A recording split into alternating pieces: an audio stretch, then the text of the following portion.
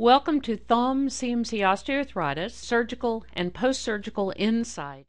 Means that the trapezium is removed, but there's something else put in place. So with an osteotomy, we want to change this pressure on the volar lip.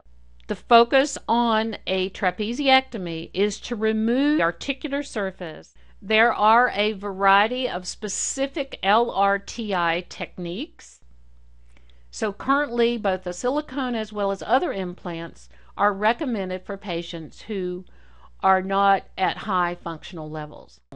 But it is equally important that the thumb MP joint be part of a balanced posture.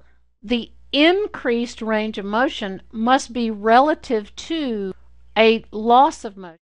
This can only come after perhaps there's been muscle isolation exercise. Any imbalance at any of the three thumb joints can recreate an imbalanced posture post-operative. It needs to be repeated frequently. It needs to be firm but not excessive. You align the laser light with these two marks. It is possible to push off and not have the hand flat, so perhaps the focus needs to be on alternate push-off technique. I would always work to strengthen the muscles that palmarly abduct, that extend just the CMC, now not the whole thumb. When the patient pinches, particularly I would say when they do the tear, what happens at the MP joint?